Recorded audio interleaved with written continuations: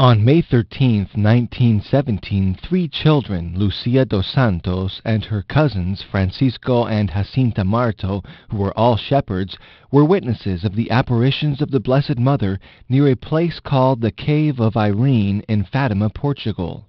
The Virgin Mary asked them to return each 13th day of the month during 7 consecutive months. Each time they were accompanied by a growing number of faithful. In her apparitions, Mary told them the importance of praying the rosary for the conversion of sinners and for the entire world, and she asked that a chapel be built, which later became the shrine of Our Lady of Fatima. Francisco and Jacinta died at a young age.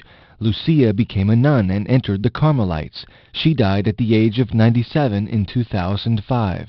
The children revealed the messages of the Virgin Mary, keeping one in secret, which came to be known as the Third Secret of Fatima. Pope John Paul II revealed it on May 13, 2000, during the beatification of Francisco and Jacinta. The message concerned the assassination attempt on his life that took place on May 13, 1981. Some 4 million people visit the Shrine of Fatima each year. 65 convents and monasteries are in the vicinity of the shrine.